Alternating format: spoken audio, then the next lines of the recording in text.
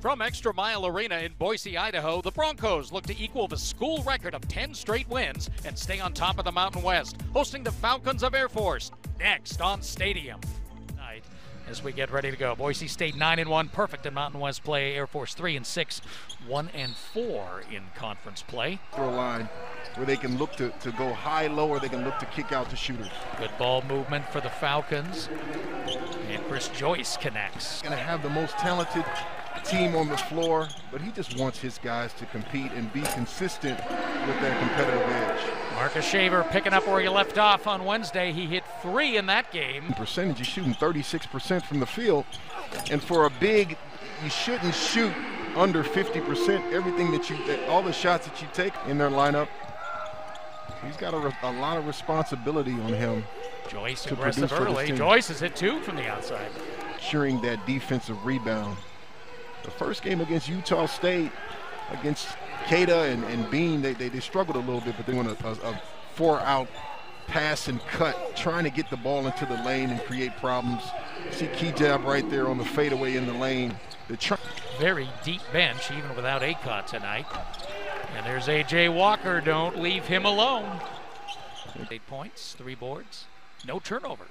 Yeah, he's just and getting some sort of rotation, and he's giving Joe Scott something. Max Rice. And that's where Boise State is extremely good. Down low. No, really deep, and they get it to the guard, McClintock. Good pass and a good finish. That was a great pass. There's that Max Rice 3. Called it, Bob. Called it. Broncos up 2. Chris Joyce connects at the other end. That's about half the game started the last couple of years. So he's had some experience. Right there, that's a great move by Kigab. Use his pivot. Got that familiarity, just like Shaver, just like Acott. And that's why they're such contributors. So was Armus. Post and looking to attack. It's a pass and cut, 4 out, got to the rim and scored. Alston a perfect 4 for 4 at the line. If they continue to take care of the basketball, they'll continue to be in this game. Because they have this efficiency now when they get in the half court. You see Van Solen, he's played more minutes than anybody, playing well even with the fouls. Well, he doesn't play a lot of his bench, so I think he just trusts the guys that he had. First half for the Falcons.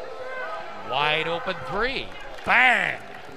Air Force continues to find the efficiencies. They're shooting 60%, 5 of 8 from 3. Max Rice, the floater, gets it right back. Gonna drive on Dutrieve. Oh, and he finds the cutter to the hoop. Look at that. Tight quarters again. And Morse has led this game for over 5 minutes. Boise State has barely led. Been tied for a long time. There we go again with A.J. Walker. Continue to take care of the basketball. No one wants to go back down on defense and defend back cuts and isolation. Now deep, the freshman, McClintock, who had trouble scoring on Wednesday. But he doesn't play like a freshman. He's not afraid to take the big shot. Dutrieve in close quarters makes it look easy. He'll have the green light. Another good pass down inside, and look at the reverse. A.J. Walker again. Reverse English on the layup. That's just a veteran play by him. Kigab, second chance. Kigab much more active offensively than on Wednesday. Contacted. He sold that one very well. Oh, a nice drive, and there's Dutrieve. See, he makes that look easy. Made it look really easy, just smooth. Walker will have to drive, and he takes it all the way. Was losing control, and still goes. Oh, that ball's coming off his hand. He kept that going with a fingertip. I like A.J. Walker's game. Got a hand on that, but it comes right back to Walker. Walker penetrates, drives, and scores again. He finds a way around the rim. And when you 7-point game he had against Nevada, spend that extra year between high school and just yet. Shaver looked really good on Wednesday. Down low. There's a Kaya. And the lead is 7. Again, 27 in the win at Nevada on December 20th. That is his career best. So a good start for the Broncos. Shaver was surprised by the elbow. Here's Kigab again. Uh-oh. Maybe this is the guy. 7 of 11 from the field for Abu Kigab. Getting a role on the Canadian junior international teams. And there's Joyce getting it going again. Joyce good for... So Air Force got up 7 late in the first half. Now the Broncos are starting to connect. There's Shaver. O.J. Dennis. A little hesitation. There he goes. He's in the books now. Armus. Down the paint, and that goes, and he'll get to the line. Probably not the guy you'd expect to roll that ball over the rim. That gets a smile out of the big man. Yeah, you don't expect your big. There's Kigab. Entry, Armus. Look at the hook with a kiss. Oh, he's feeling it now. He can score from anywhere. Joe Scott wants to win. Alston starts the break and the finish for Kigab. And Derrick Alston showing his assist skills. On the side, you know, when guys score, you know, you see guys over there with a lot more theatrics. Glenn McClintock has 9. Well, baseball is what paid the bills. Look at Kigab inside and 1. And that is going to be a season high for Abu Kigab. Yeah, they 5 left in the game. You can't keep them out there. There's too much time. Kigab, Northridge. Good penetration at the other end. There's a big-time duck in.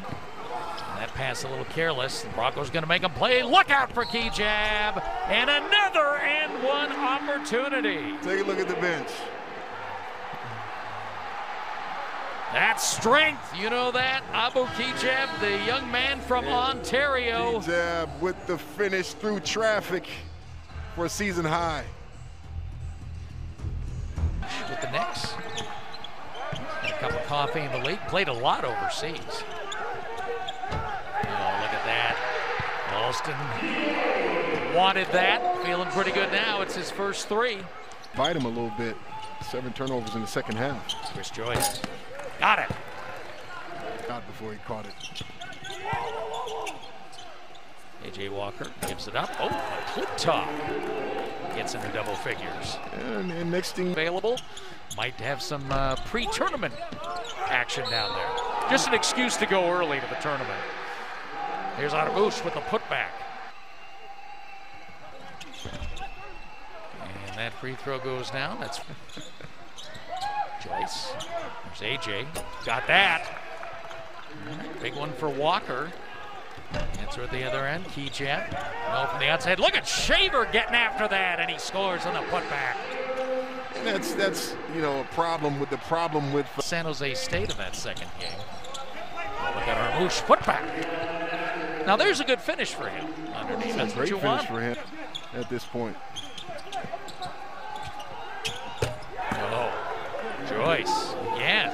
Got 17. Kigab. Oh yeah. He's great off balance. He is, and those shots are hard to guard. I mean, you know, you don't that Chris Joyce and Walker's been shooting the basketball. Ray J. Dennis, nice pass in the baseline, finds Alston from deep in the corner. And that was a great baseline drive to a drift pass. And look at Kigab hustling after it, gets it to Alston again, bam! Great effort by Kigab, and Alston makes them pay. Big time hustle play by Kigab, and they've been able to get some things done with this small lineup, and they trust it. And of course, ironically, that night that was Kigab hitting a couple of big threes. And then of course they couldn't knock it down. Alston again. And there. 2 minutes remaining. The lead remains 10. Shaver open. It's a 12-point lead. A quick You know, so like I said before, you know, you got to admire that, but you know, it's going to result in him picking up. Joyce, there's a three, and there's Walker capping his night. Put a bow on it at Extra Mile Arena. And Leon Rice now can smile underneath his Bronco mask. So Mile Arena, for my broadcast partner Wyking Jones and our entire crew, I am Bob Akemi, and so long from Boise. Final score, Broncos 80, the Falcons of Air Force 69. For more great college basketball coverage, along with daily studio programming and the latest news and information, visit WatchStadium.com.